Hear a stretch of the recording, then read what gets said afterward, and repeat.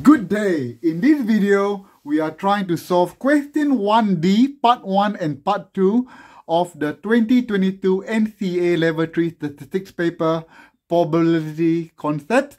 And without further ado, let's try to solve this problem.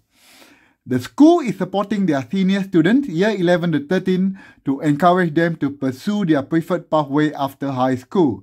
In total, the high school had 475 students in the senior school. A survey was conducted at the start of the academic year in 2022, with every senior student and their parents asked to identify the preferred pathway after high school. In total, 71.6 students were intending to go to university. So in the table there are 100%, 71.6 intend to go to university. So going to university is 71.6.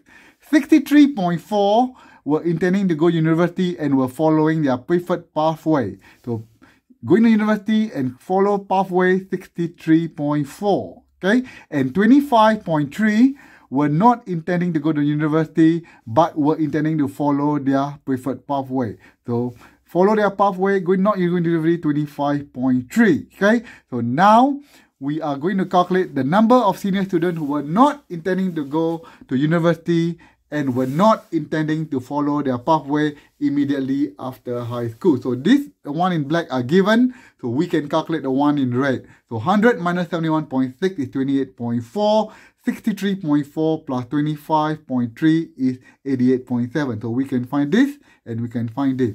Once we have done that, we can calculate this because 100 minus 88.7 is 11.3.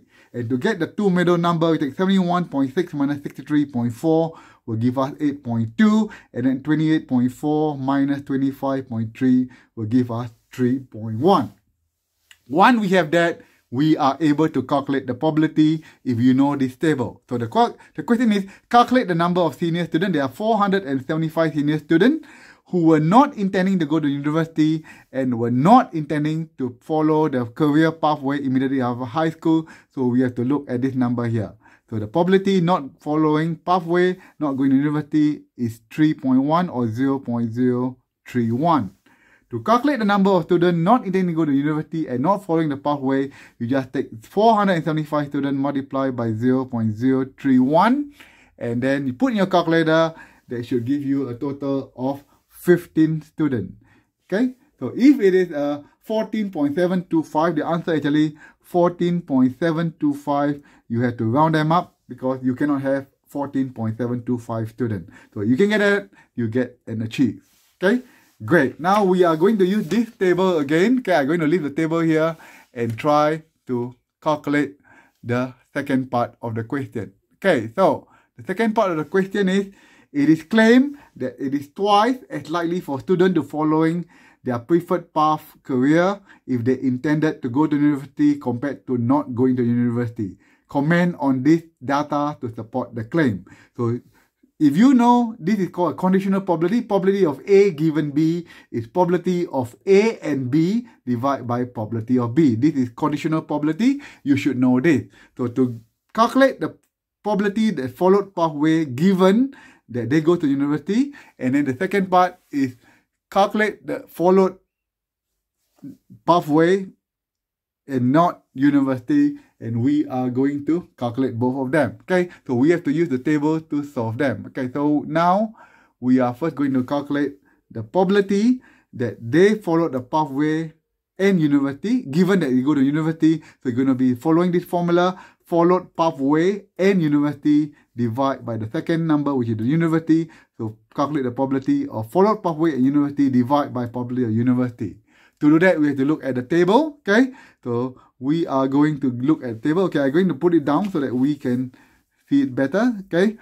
Okay, so we have the table as well as we have the question. Okay, so now followed pathway and university, we are going to look at here. Followed pathway and going to university is 63.4.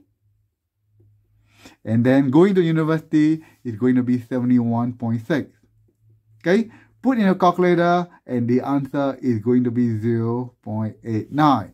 Okay, so we have done that, 0.89. Then we are going to do the second part. Okay, the second part is followed pathway and not followed pathway given that is not university, you find probability of followed pathway and not university, divide by probability not university. Okay, so we are still using the table.